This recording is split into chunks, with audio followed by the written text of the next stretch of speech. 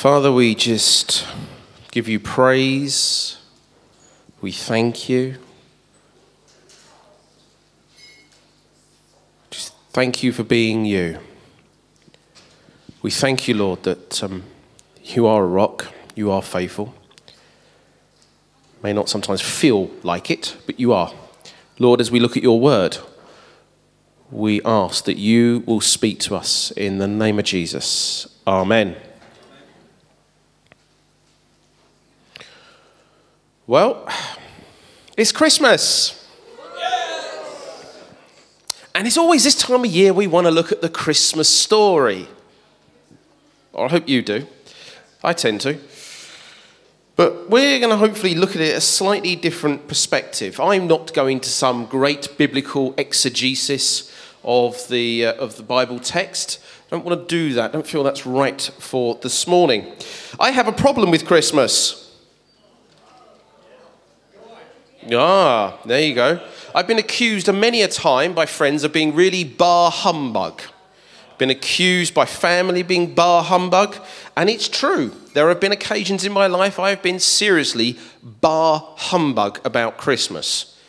Mainly on the fact that I don't like the Christmas that is advertised and instilled in us. That's where I get my bar humbug about. For me, there just seems to be this extra pressure to make this one day, the 25th of December, the perfect day.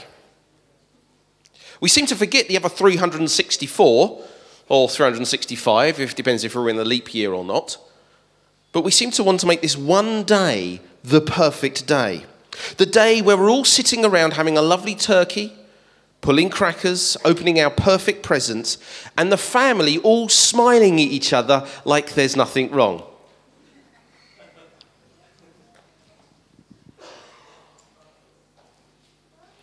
And people so want this perfect Christmas that it ends up generating stress, effort, financial debt, just to make this one day perfect. And at some point, I can assure you, during that day, a family row will occur. Do I hear an amen? We try and avoid it like the plague, just for this one day. I have a problem with that kind of Christmas. Now, I hasten to add, this is, please, before you think anything, this is not born out of some bad childhood experience or anything of that nature at all. This is just something I've observed as I'm an adult, and I've looked around at people's lives, not just as a pastor, but in previous roles, and you can just see, you can see it in the streets, in the shops, and I hate to say this, I can see it in church with fellow Christians who, it's got to happen, got to get the right food in, got to overdo it. So I have a problem with that kind of Christmas. And then we come here at church and we'll look at the first Christmas, the Christmas we want to remember. And we try and think, oh, okay, let me focus on a proper, perfect Christmas. Well, I hope you're reading the same Bible I read. It didn't look like a proper, perfect Christmas to me. So we're going to look at it probably from one person's perspective. Joseph. We're going to look at that perspective. So I want you to see if you can imagine with me. You might well want to laugh along with me. You might want to cry along with me. But let's try and look at this from Joseph's perspective.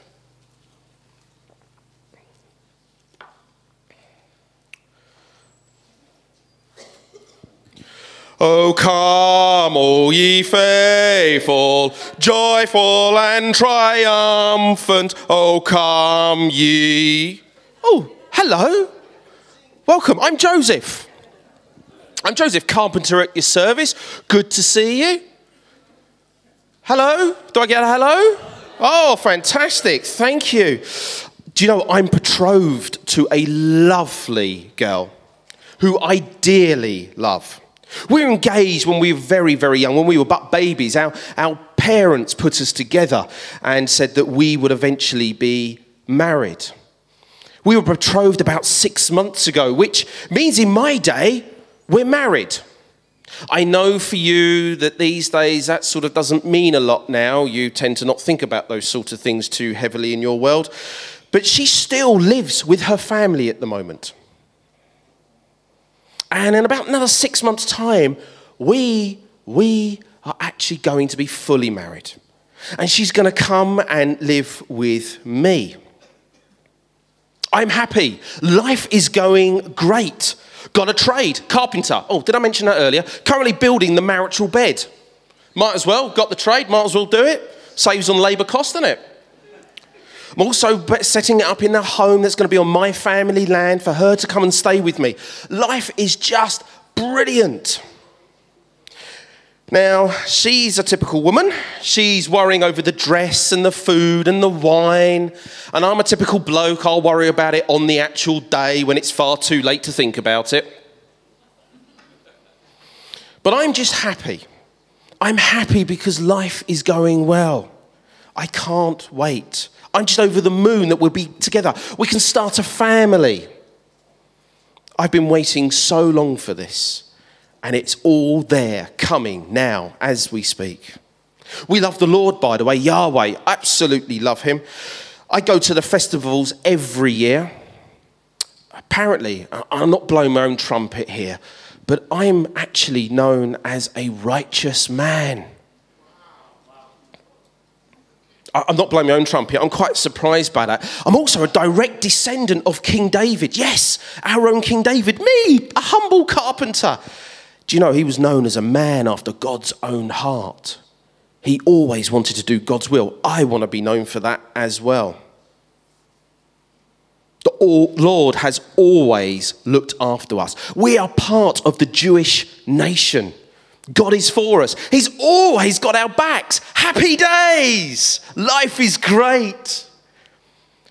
Life is on the up. Nothing's going to go wrong. I'm going to the chapel and I'm going to get married. Oh, there's Mary. Oh, here comes my wife coming. Excuse me a minute. I just go, before I sit, I just want you to know something. She's the only person in the world I can trust fully. She will never betray me. She'll never do anything wrong for me. I love her so, so much. Oh, I'm going to the chapel and I'm... Turn with me to Matthew, chapter 1, verse 18 to 19.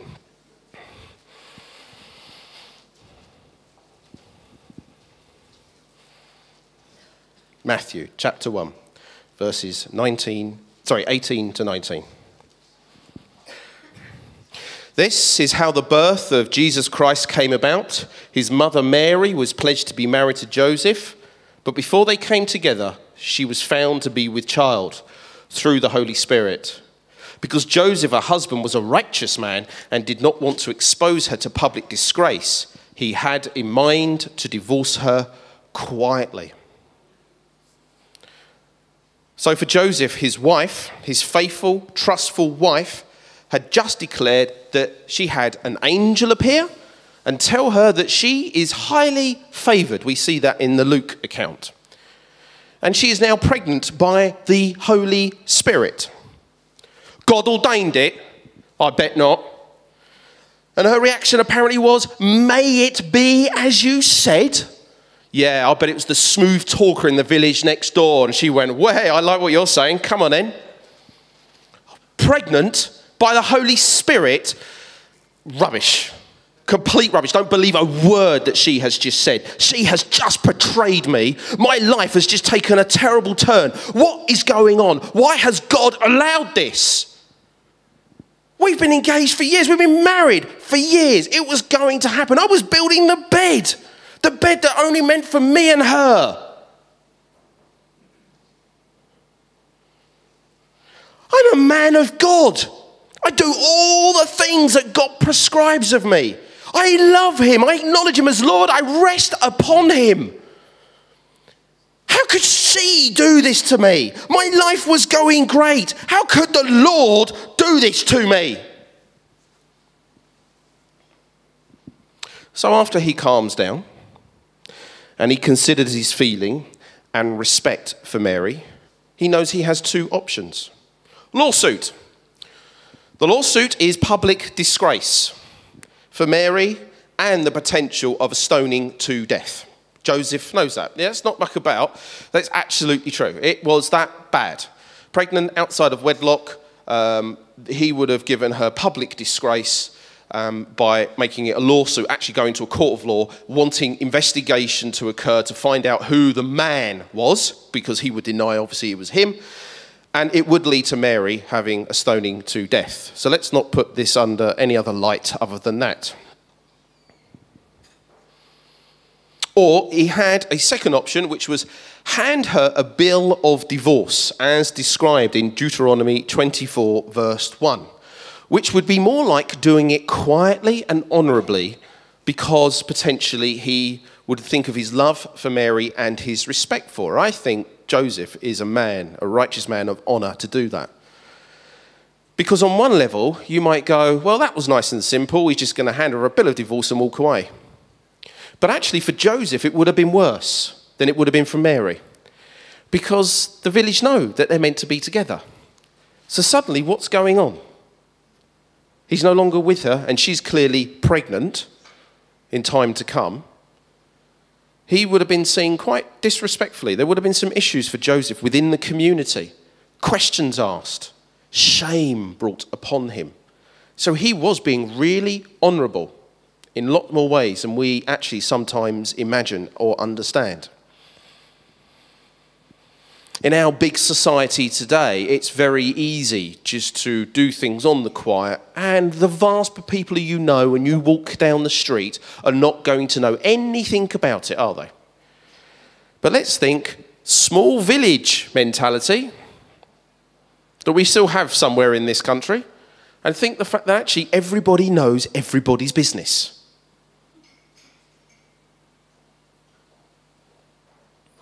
That's what it would have been for Joseph.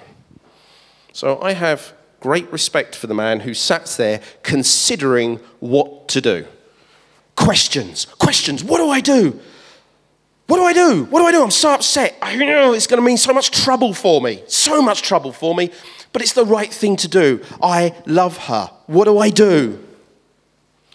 So, like any good bloke, he goes to sleep.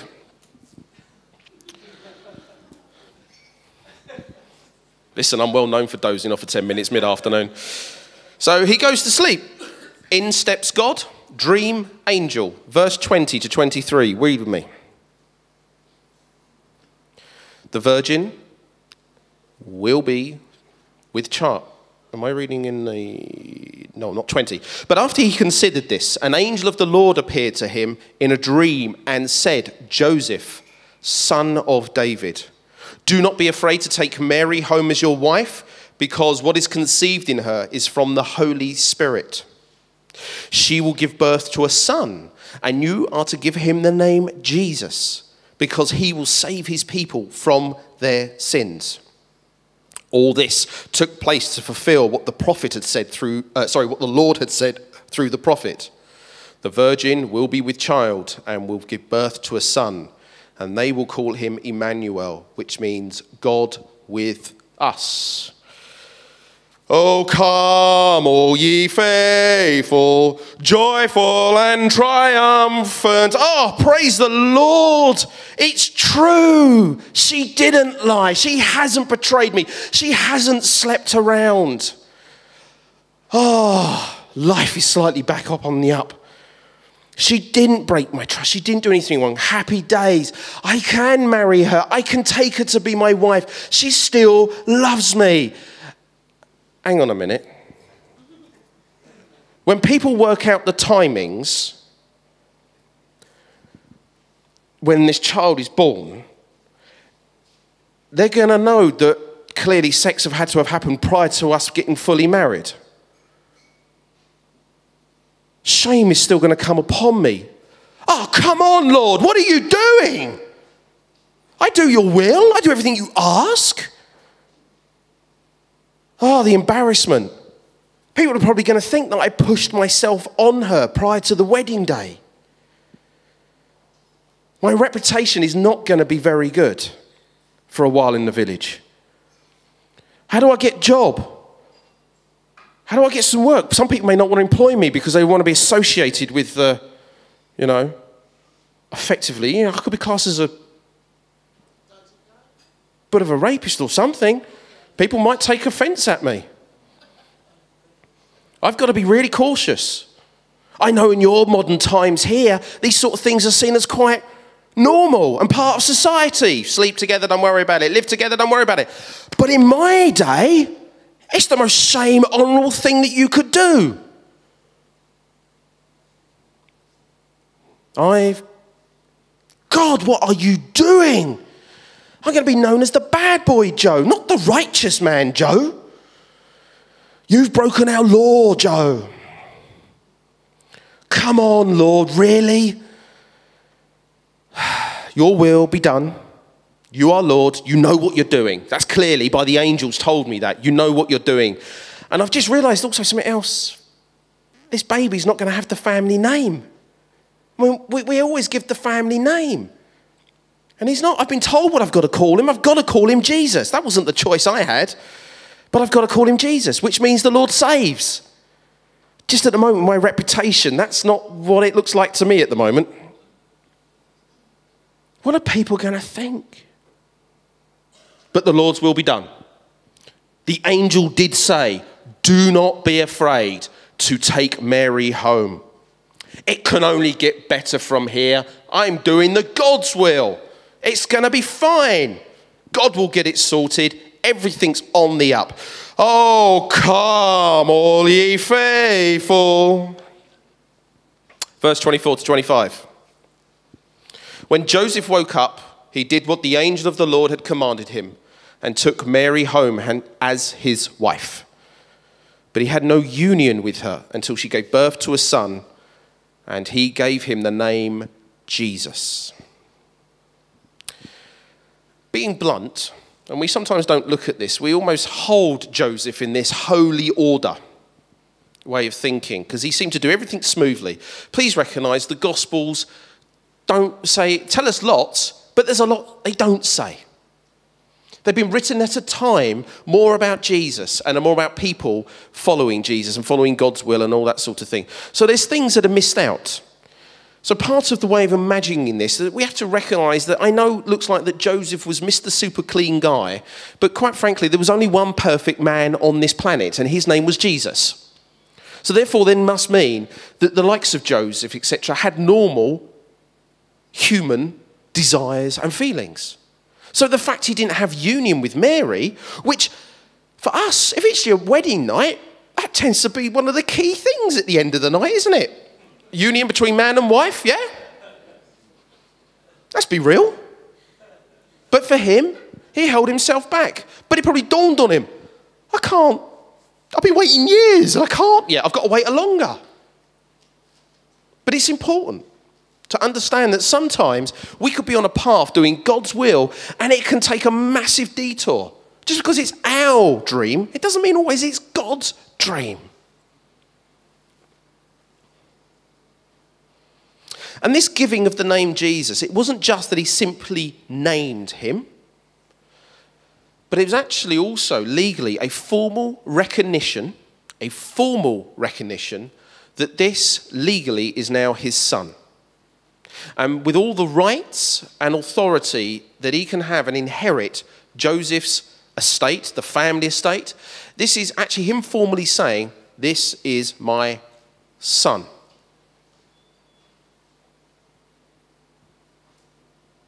Which is a big thing, because he is the first child, he is the first son, therefore then he has everything eventually that is Joseph's. Joseph gave all his rights, his inheritance, his family name away to effectively a child that is not his own. Big thing. Big thing. Again, giving up what he believes is rightly his to bestow on someone and allowing God to take it and say, God's choice where this actually all goes, not yours. Turn with me, please, can you, to Luke chapter 2.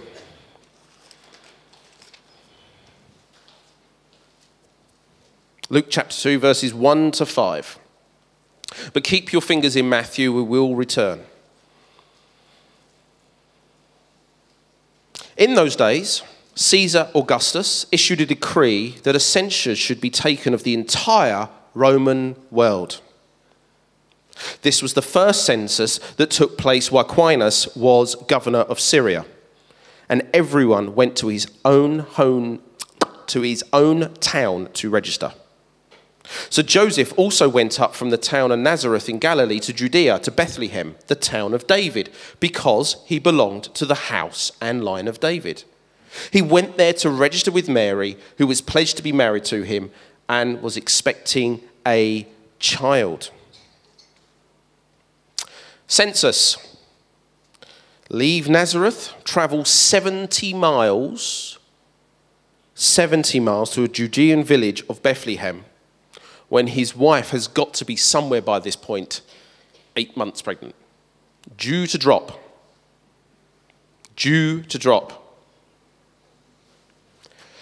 Oh, come on! It takes a week to travel that far. No good putting her on a donkey. She's that heavily pregnant, she couldn't sit straddled across the donkey. No good making her go side saddle, because the way donkeys walk, if she falls off, she can go into early contractions while we're in the middle of nowhere. She'll have to walk it. Or we'll try and get her a car or whatever, I don't know. I bet in the future, they draw pictures of Mary in blue riding on a donkey. Give me a break. Live in the real world. This really isn't easy. And couldn't God have stopped this idea, this foolish idea of this census? He must have known about it. Couldn't he have got his timings better?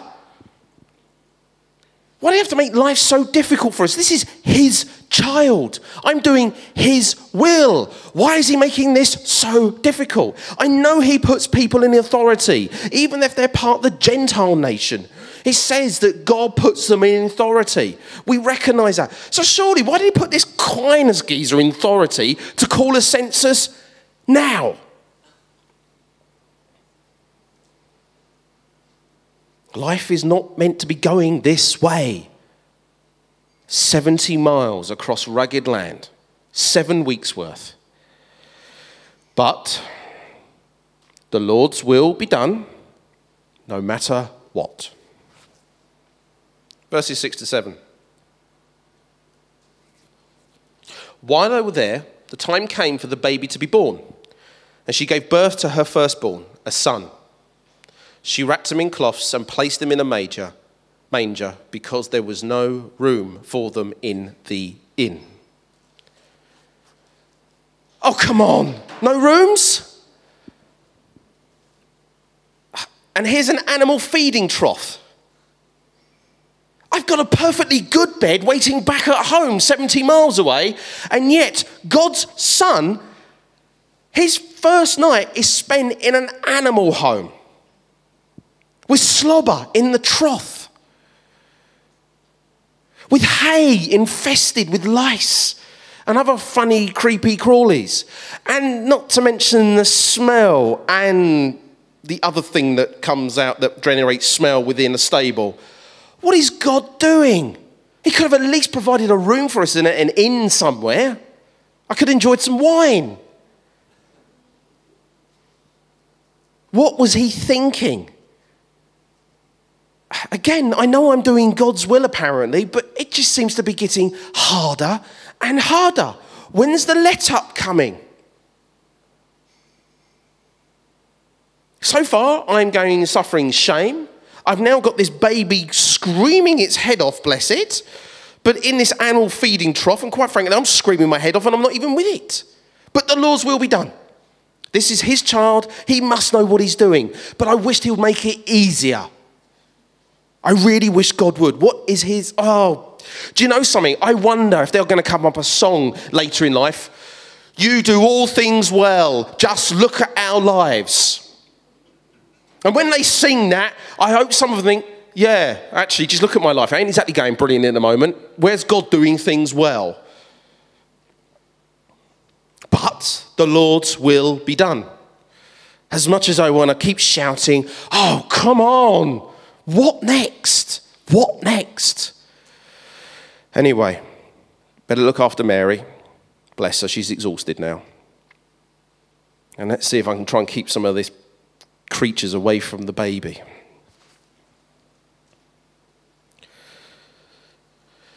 Verses 8 to 20.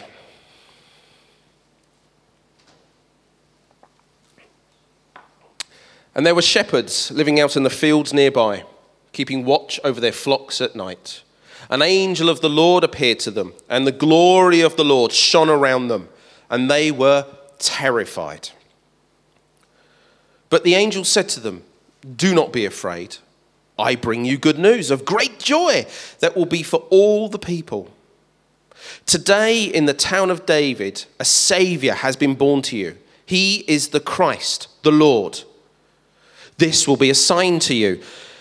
You will find a baby wrapped in cloths and lying in a manger."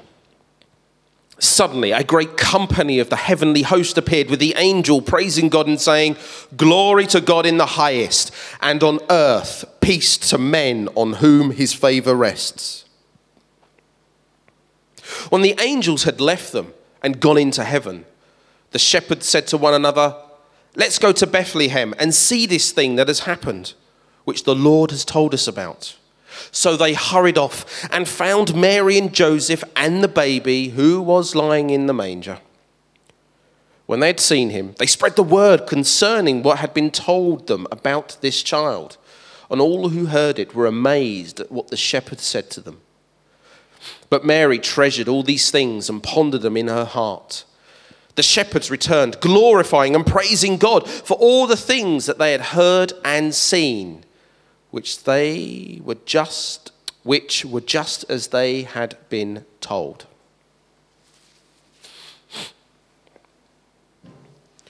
Oh, come on! The first visitors to the newborn are the dishonest, untrustworthy, flea-ridden, flea-bitten shepherds. Give me a break! What I want is somebody nice, somebody in society that we love, that we accept. Why would God send them? It's not bad enough from in this stinky home. He then sends the stinky carers as well. And they didn't even bring any prezzies with them. Unbelievable. Oh, they came here telling me the angels, and actually they saw a whole host of them. And yes, I suppose I have to agree with that. They had to have done that. Because God sent me an angel and sent Mary an angel. And let's not forget Mary's cousin as well. There was an angel there as well. But I can understand that because he's a Levite. He sent these shepherds. They weren't nasty. They came and they worshipped Jesus, which I've got to say, if I'm honest, he's a baby screaming his head off. And I don't know why they quite did that, but there you go. But I understand and I know that this is the Lord's baby, so I'm going to care for him and love him and do everything I can. I've got to say this, though. I'm going to check all my belongings before they go. Didn't bring anything. I'll make sure they ain't going to walk out with nothing. I know God sent them, but hello, where's my prize? When I'm going to feel the great joy for this moment, I'm the one doing all the work here. I'm the one who's got to be the man of the house. I'm the one who's got to sort out Mary and Jesus. I'm the one who's got to put up with some of the shame of it. I must admit, maybe I'm getting slightly tired, but it is the Lord's will. He'll keep us going. I know he will. I'm sure it can only get better after this. Oh, come, all ye faithful, joyful and triumphant. Turn back with me to Matthew chapter 2.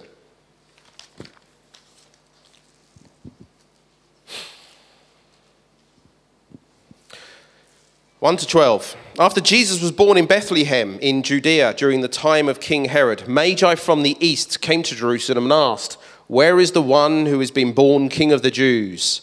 We saw his star in the east and have come to worship him." When King Herod heard this, he was disturbed, and all Jerusalem with him. When he called together all the people, chief priests and teachers of the law, he asked them where the Christ was to be born. "In Bethlehem, in Judea," they replied, "for this is what the prophet has written. But you, Bethlehem, in the land of Judah, are by no means least among the rulers of Judah. For out of you will come a ruler who will be the shepherd of my people Israel." Then Herod called the Magi secretly and found out from them the exact time the star had appeared. He sent them to Bethlehem and said, "Go and make a careful search for the child. As soon as you find him, report to me so that I too may go and worship him." After they heard the king, they went on their way, and the star they had seen in the east went ahead of them until it stopped over the place where the child was. When they saw the star, they were overjoyed. On coming to the house, they saw the child with his mother Mary, and they bowed down and worshipped him. Then they opened their treasures and presented him with gifts of gold and of incense and of myrrh. And having been warned in a dream not to go back to Herod, they returned to their country by another route. Praise the Lord. The prezzies have arrived. But from Gentiles, stargazers, wise men. The gold is good. Help with the expenses of Jesus. The Lord does provide. Do you know how much nappies are these days? And they bought some incense as well. Well, I know that means divinity, and that's great. But also the incense will help with some of the smell as well. Not quite sure about the myrrh, though. That means death. It's a funny thing to give to a baby. Death. Maybe they're not so wise after all. Maybe they're not used to having children. Maybe they don't understand. But this is God's child. I think there's some significance to this, but I don't fully understand. I'm just doing what God, I believe, wants me to do. I may cry out at times and think, "Oh, come on." And I have done on a number of occasions, I must admit. This is not an easy job. I thought this was going to be easy. I'm doing God's will. Life is going to go really well. But this doing God's will is not easy. Anyway, they're gone now. Fantastic. Life surely is only going to get better from here. That's enough. That's a lot of them. "Oh, come, all ye faithful." Oh, I'm tired. Time for bed, I think. When they'd gone, an angel of the Lord appeared to Joseph in a dream. "Get up," he said. "Take the child and his mother and escape to Egypt. Stay there until I tell you, for Herod is going to search for the child and kill him." He got up, took the child and his mother during the night and left for Egypt, where he stayed until the death of Herod. So was fulfilled with the Lord and said through the prophet, "Out of Egypt I called my son." Oh, come on, another long journey? What's going on? Again, God puts people in charge, in authority, and he's put that nutter, that evil Herod in charge. I've now got to get up in the middle of the night. We've got to travel in the middle of the night with the dangers of the muggers, the wild animals. Oh, come on, Lord. What are you thinking? What job am I going to do in Egypt? I know I've got my trade, but it means I've got to set up the business again. How's the Lord going to provide living quarters? And there might be some family in Egypt, actually, because actually there's a whole bunch of the Jewish nation still there. So I might get sorted, but I won't really know until I get there. Oh, well, probably the gold will pay for some of the travel, but I've still got a job. I've still got to work. And I'm not really known. They might not think my work is very good. But the Lord does provide. The Lord is somebody who does get our backs, even if it doesn't think about it. Life surely is going to get better. And I've got to say, I've got to get going because Jesus' life is in danger. And so's Mary's. And, oh, hang on a minute, so's mine. We better get out of here quick. The Lord will provide. The Lord does provide. He does. I'll hang on to that. Do you know, I do hope in the future that people remember the sacrifice I made. I might get called the blessed Joseph. You never know. You never know. Verses 19 to 20. After Herod died, an angel of the Lord appeared in a dream to Joseph in Egypt and said, "Get up, take the child and his mother and go to the land of Israel, for those who are trying to take the child's life are dead." I know he said he would call me back eventually, but I've just set up the business. We've settled.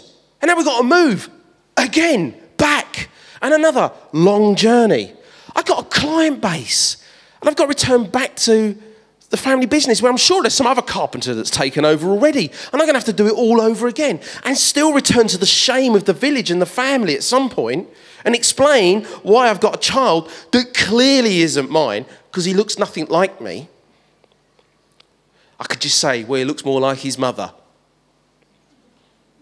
But I've got to return. People are going to try and work out what is going on. I know by now people have figured out there's something to do with he's God's son, but that still doesn't help. People get wrapped up in their own way of thinking. They get so caught up in our culture, they can't see sometimes God at work beyond their own nose. They're so self-centered and so making sure we won't be embarrassed. We can't sometimes see God at work. I bet they're going to say, oh, Egypt didn't work out then, did it? Guess what you missed? That evil monster killing all those sons. And I do feel for those families. I really do. The trauma they must have gone through. I feel for them. And I can't really say, well, God pulled us out because of this son. That will not help Jesus or us as a family. I need to be cautious about how we tell people why we moved to Egypt. Can't just be crass and say, well, it was God's will. What about the will for all those other children?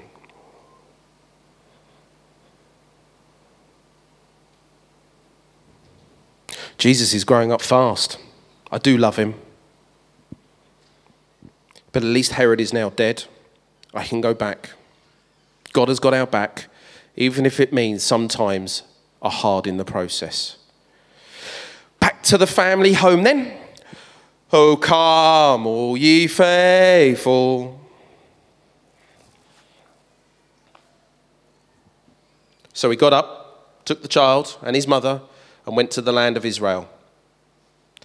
But when he heard that Archelaus was reigning in Judah in the place of his father Herod, he was afraid to go there.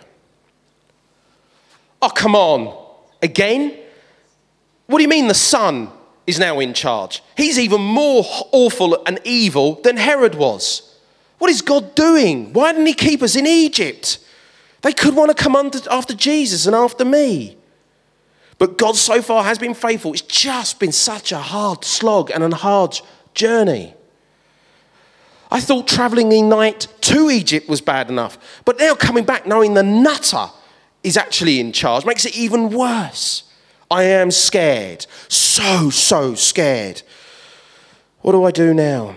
I should have learnt by now that God is good and really faithful. Should have picked that up, but it just seems that each new experience brings something new that I did not know about myself. Do you know what? I need to go to sleep.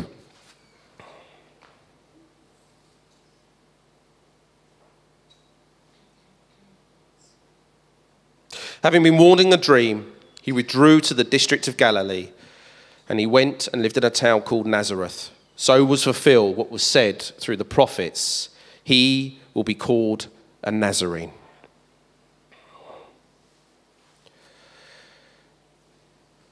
Home. This looking after God's own is not an easy job. This doing God's will is not easy. It surely will only get better from here.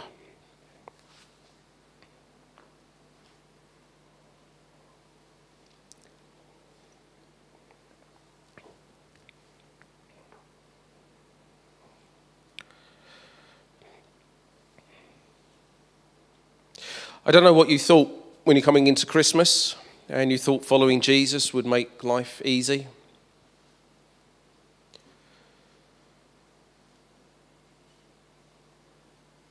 Some of us in this room I know go through traumas and know the hard journeys and sometimes might well start screaming out, oh, come on, when's it going to get easier? There are always unexpected twists and turns in our walk. There could be the giving up of a job, giving up of family, giving up of home comforts, giving up of security, the giving up of family dreams and desires, the sacrifice of one's own pleasures. You might end up having to take others on board. Somebody into your family you was never expecting to.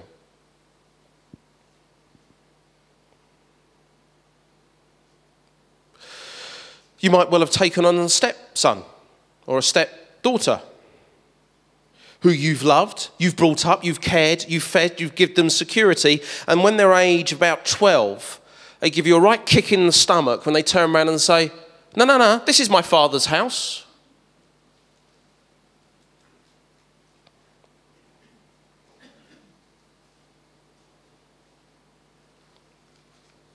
You may do everything that the Lord asks you to do, and it's not been nice. It's been a hard slog. You haven't been appreciated. You've actually been vilified for what you have done for the Lord. And it won't be just from people from outside the church community. It will be people from inside as well, who don't always understand that sometimes there is a bigger picture than them. You may never be remembered again. Your name become disposable. Your name may well be overshadowed by others. Turn with me quickly to Matthew 14, verse 55.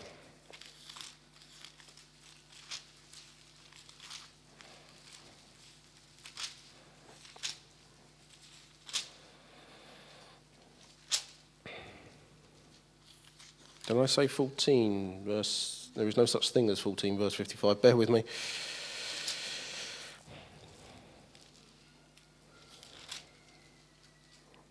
That'll teach me not to verify my... But it's fine, I know what I want to say.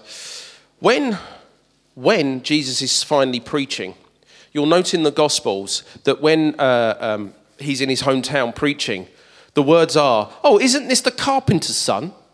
Don't we know his mother Mary? And then his brothers James and the family," and they list off the rest of the names. It's all in the Gospels. Joseph's name is not there. He's done all of that we've just gone through, and his name is not there near the end. It's believed that almost when Jesus definitely was into his ministry, or prior to that, Joseph had died. So Joseph never actually saw the final outcome of this baby whom he cared, loved, protected, did all the things that God asked him to do, but he never saw the final result of that ministry. He just did the Lord's will.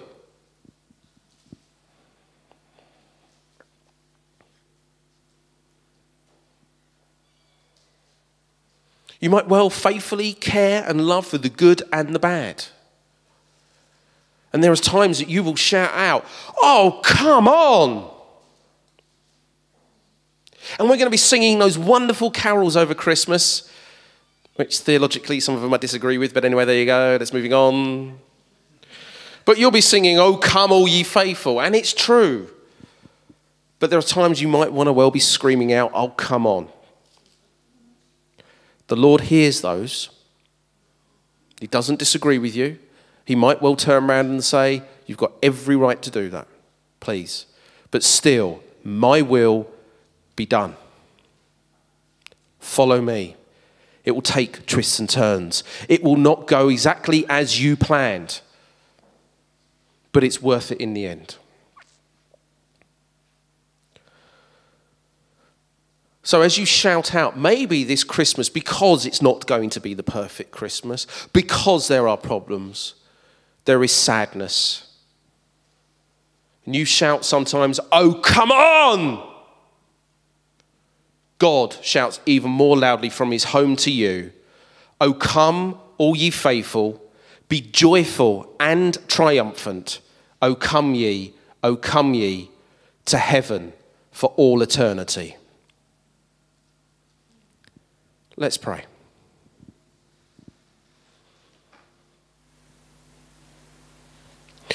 Just for yourself for a moment, if something has resonated in the journey of Joseph, and I know a lot of it was imagined, but he was a real man.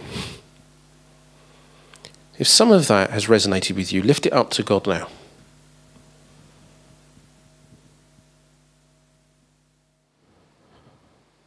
Lord, thank you for your word. Thank you first and foremost because there is different ways of reading it. It's not monotonal by a long shot. But Lord, most importantly, thank you for you and your faithfulness. And there's times that we don't feel it, we don't seem to see it, but it's very much present. Lord, I want to pray for each and every one of us in this room this afternoon.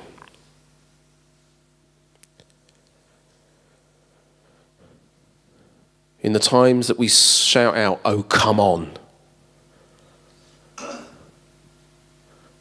we can also sing joyful and triumphantly, knowing that actually it's not about the one day. It's not all about today or Christmas Day or Easter, but it's actually about the future with you.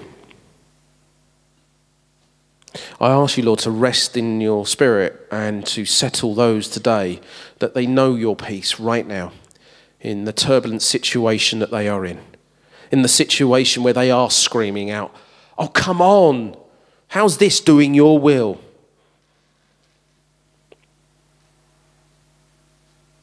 Help us to walk alongside those people as well, Lord, as you are walking with them right now. For some of us, Lord, where our day and these next few weeks is going to be quite joyful and triumphant, or it appears to be at the moment. Lord, if we do get a jarring shock, let us know that we can run to you. And for those of us that are going to have a joyful Christmas, Lord, let us help us remember you and thank you and be joyful with you as well. In your Son, Jesus, whom we love so much, we pray. Amen. We do hope you've enjoyed and benefited from this presentation. To learn more about what the Bible teaches us and how to apply this to our everyday lives, check out our biblical teaching videos at gbcweb.tv.